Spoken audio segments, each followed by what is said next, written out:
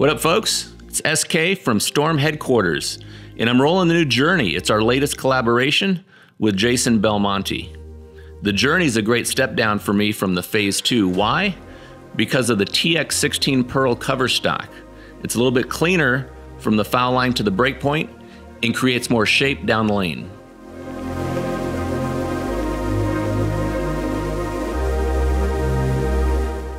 Hey guys, Ken here, and today I'm throwing the new Journey. I threw the Fate in the past and it was way too clean for my speed dominant style, but with the Journey, it fits me and my style a lot better. Because of the stronger cover stock, it allowed me to move my feet left where I could trust the ball to pick up more in the mid lane and get to the pocket.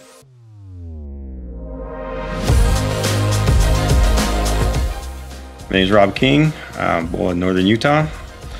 Today I'm throwing the Journey. I'll throw the Phase 2, and this reminds me a lot of that, only cleaner. The last 300 I threw was with the Phase 2, and I can tell you when the lanes start to break down a lot, this would probably be a ball that I would definitely go to. Yeah, normally I'm a speed dominant bowler, so I go to a pinup layout. This one right here will definitely still help me on the drier condition.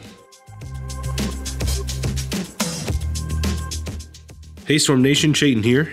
Just threw the Journey for the first time, and I put a 4.5 by 4 by 4 layout, which is a slight modification to my stock reactive layout.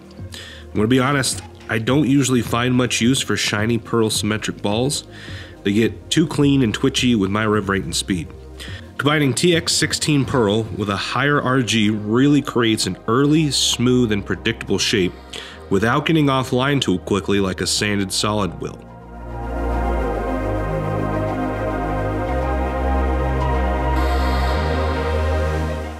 The first thing I noticed about the Journey is that it digs, and it digs pretty hard. The TX16 Pearl is quite strong, and the core has the highest diff of any Belmo ball so far. So I had to use a longer pin to pap in my layout so it didn't get going too forward too quickly. Even with a 5-inch pin, I knew it would cut through the puddle in the middle of this pattern and not miss the spot. I could even give it a little more axis rotation from deep, but it's still strong enough to slow down and go through the pins the right way.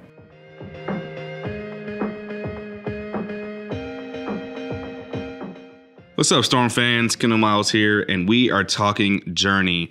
Now, this is a release that I'm extremely excited about because I'm a big fan of mid-RG, high differential bowling balls, and that's what makes the Journey such a unique combination. Now, we're talking first TX16. This is the first time we've seen a Pearl version of the cover stock.